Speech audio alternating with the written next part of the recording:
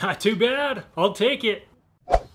Oh yeah, this is gonna be a good one. Finally showing you how I made the best welding table. You've seen it in a bunch of the videos, so let me answer all the questions you've asked about it. What material did I end up using? Well, this is just good old plain steel, and I went with that because it's cheap. You bet I would have loved a cast iron table, you know, once machined down. Those suckers are very accurate, but they are expensive. So for me, and probably most of you as well, a plain steel table will do just fine. Now, when you ask for material, you're probably asking what shapes I used, not the actual composition. And I went simple. I just went with one shape, flat bar. I used some 3" by 3/16 flat bar for these top plates, and then 1/8" by 2" flat bar for all of the stiffeners that you see. Maybe you can see, I don't know, the ones underneath. Help supporting the table, and then the actual legs.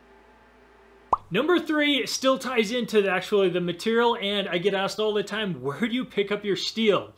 I do not go to Home Depot or Lowe's. They'll charge, 4 or 5 times, and that is if they even carry this. Just Google steel supply near you, or near me when you're actually Googling it, and then you'll have a bunch pop up. Give them some calls and see if they have what you need. Now, I would suggest keep an open mind. For example, I was gonna go with a 1/4" tabletop, and they had some 3/16 on surplus, and so I went with that. I was concerned that I'd have to add some more stiffeners, and I started out with 12". I guessed right, because this is just perfect. I ended up picking up 3 20-foot lengths. Yes, steel typically comes in 20-foot lengths. If you don't have a way to move that, which I don't, just tell them to cut it either in half or in the sections you want. They'll charge like $1 per cut. It's well worth it. Picked up these guys for I think they were $19 or $20 each, the 20-foot length. Yes, that's a smoking good deal. And then I picked up 4 of the 2" bar, 20-foot lengths for about $15.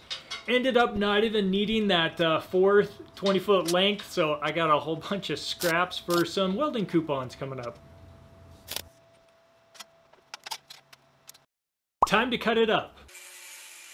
If you are currently making all those cuts with just an angle grinder, this is the perfect project to step it up. If this is just a one and done project, then well, get an abrasive chop saw. Leaves little cleanup to do, but hey, you will get the job done. But halfway through this, I did decide to bite the bullet and get an Evolution metal chop saw, and this thing is amazing.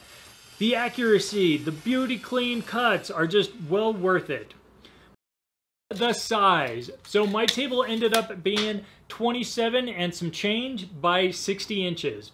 The 27 came about because I got 7 rows by 3 plus 1" gap spacing, give or take. There is some change in there.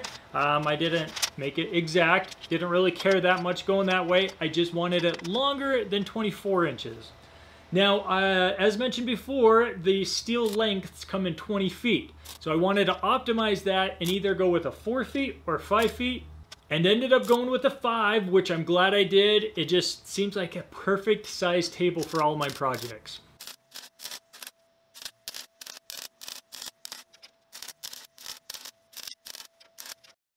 Number 6, the golden question. How accurate is it?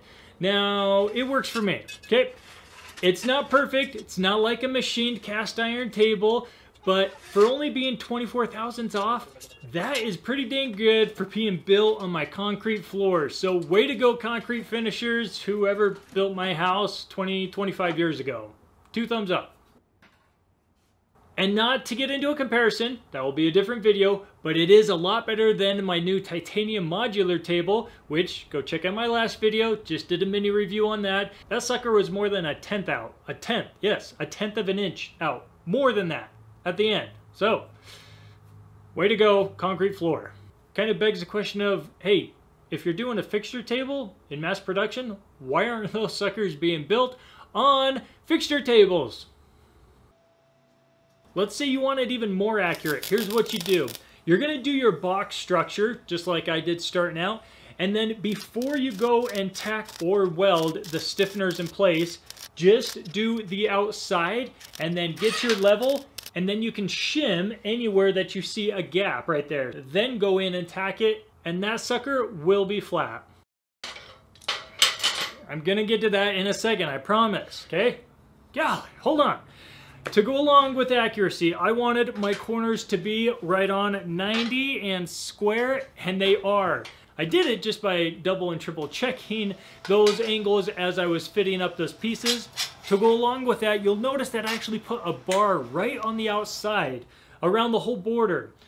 Well, I did it so then I could add some, clamps, some stops, whatever it is, some vertical pieces. So then, if I got something out here, I can just take my workpiece, butt it up right against wherever I want, and it just makes the fit up and setup so much easier and quicker, knowing that everything is at right 90 degrees, perfectly straight, just well worth it to take the extra minute during fit up. Number 7, how did I do the legs? As you can see, well, it's simple, just 2-inch bar. I made my own angle. I know, I could have gone with some square tubing. I could have gone with, 50 other different things. I went with this, it works, they're plenty strong enough to hold me, and so I went with it. I know the caster connection is ugly, and if, well, room allows, place those casters in the center of the legs. Where mine is going, I am maxed out on that 5 feet, so I couldn't extend them or overhang them from the legs at all. Either way, these work fine, they hold everything up just fine, but for future reference, as a design standpoint, you do want to center the load directly over your casters.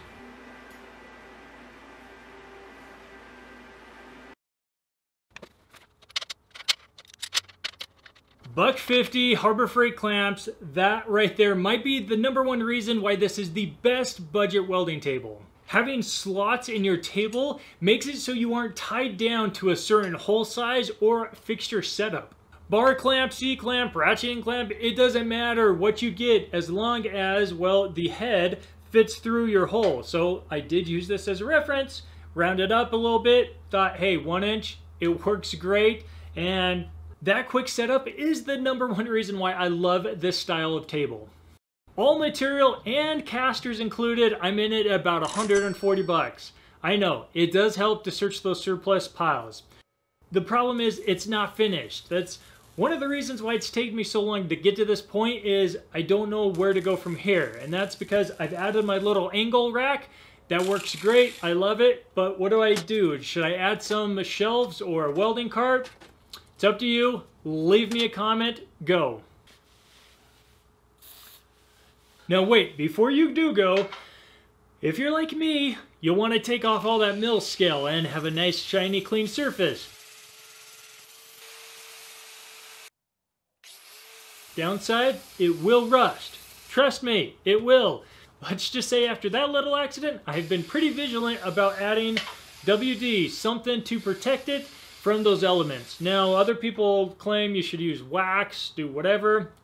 Well, leave a comment, tell me what you use or what you like, and maybe we'll test them all out.